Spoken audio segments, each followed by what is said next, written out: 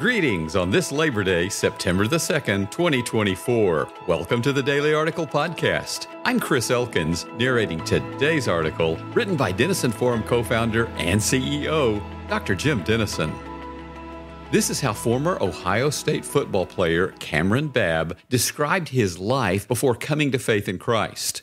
I was spiritually dead. I could go out there and I could smile and laugh, but on the inside, I was broken. Babb was one of several athletes who led a recent worship service for as many as 1,000 people. By the end of the night, at least 60 people were baptized as believers. Consider the unseen consequences of this remarkable event, not just the eternal souls who escaped hell for the joy of heaven, but the ripple effects of those who will share with others what they experienced. For years to come, people who were not present at the service will be impacted by those who were. On this Labor Day, I'd like to reflect on the fact that we cannot measure the eternal consequences of present faithfulness. This is just one reason why serving Jesus gives our work an empowering significance found nowhere else. The law of unintended consequences works the other way as well, sometimes tragically.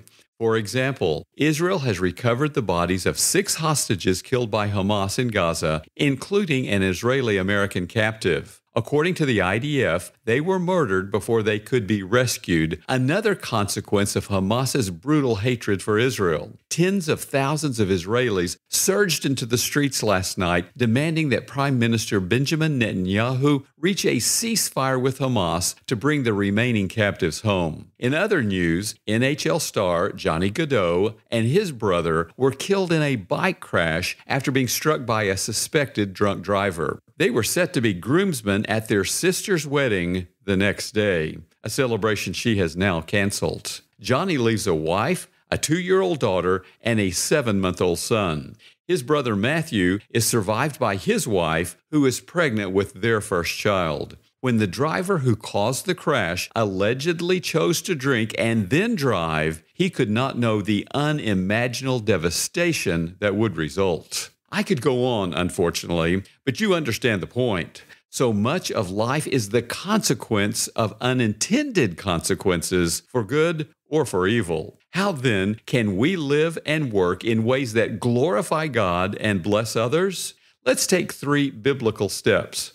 1. Stay connected to our source. The spiritual genius Oswald Chambers observed, "A river touches places of which its source knows nothing, and Jesus says, if we have received of His fullness, however small the visible measure of our lives, out of us will flow rivers that will bless to the utmost part of the earth." His wisdom reflected that of our Lord from John 15, verse 5. "Whoever abides in me, and I in him, he it is that bears much fruit, for apart from me, you can do nothing." A branch bears fruit only through its connection with the vine. In the same way, we can make an eternal difference only if the eternal God works through our temporal lives. This connection is available to all believers by God's grace. St. Jerome advised us, "Do not despair of His mercy, no matter how great your sins, for great mercy will take away great sins." The key to eternal significance is less our ability than our availability to the Holy Spirit. So stay connected to our source.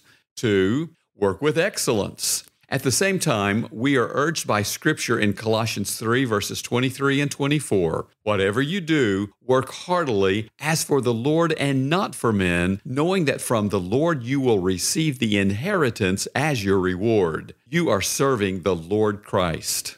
As we work, God works. When we do our best, we position ourselves to experience His best. St. Augustine encouraged us, quote, "Let us live so as to be worthy of God's great grace and not do injury to it. So mighty is the physician who has come to us that He has healed all our sins. If we choose to be sick again, we will not only harm ourselves, but show ingratitude to the physician as well." End quote. So we can live and work in ways that glorify God and bless others by 1. Staying connected to our source, 2. Working with excellence, and 3. Measure success by faithfulness. To quote Oswald Chambers again, Be rightly related to God, find your joy there, and out of you will flow rivers of living water. The lives that have been of most blessing to you are those who are unconscious of it." End quote. This is true to life on two levels. Some of those who influence us died before us. Oswald Chambers died more than 40 years before I was born. C.S. Lewis died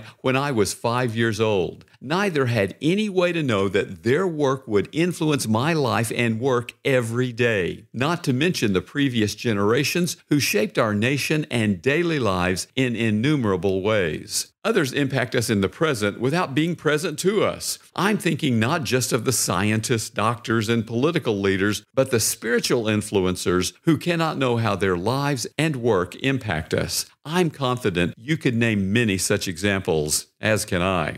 Paul Powell, a pastor and writer whose ministry lives on in the multiplied thousands he impacted, offers a maxim that makes my point. Plant trees we will never sit under, and dig wells from which we will never drink. On this Labor Day, would you pause to give thanks for those who planted your tree and dug your well? Then, would you resolve to pay forward their faithfulness to the glory of God?